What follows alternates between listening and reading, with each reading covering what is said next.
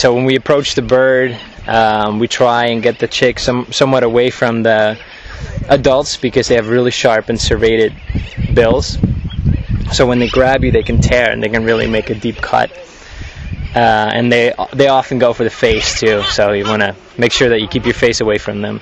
So the first thing we want to do is grab the head so we can control the head so they don't get you with a sharp bill, and then one of us will hold the bird down and the other person puts the band on the right leg.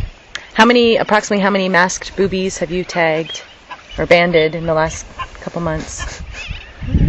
We haven't done 8, 10? Yeah. About a little less than a dozen probably, yeah.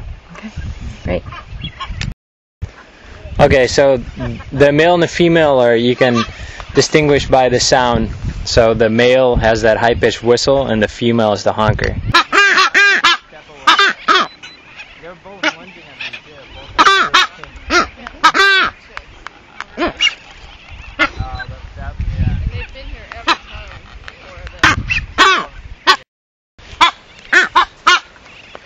Oh, they really lunged at me.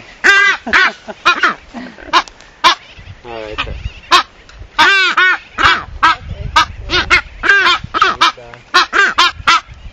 Dad's back. Yeah, we know who was the strength, don't we?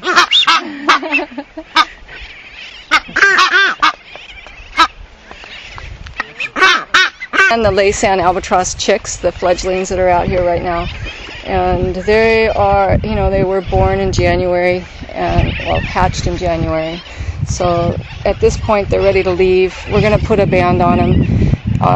That's so that we can look at distribution and abundance. We can look at a lot of things about their age, how long they're living. Some albatross, I think the oldest band recovery we have is 42 years old. Some people think that maybe they're living to be 50, and I even think there's a possibility that they live to be 60. So what we do is we restrain the bird. They're babies basically, and they're birds, so they're fairly fragile even though they're quite big. So we're gentle. We grab the head and the bill because they can bite. We grab the wings so that they're not flinging their wings all over there and tearing up their feathers. Their feathers are really important to them right now because they may fledge tomorrow, and we really don't want their feathers for them to have to do a lot of work preening before they leave.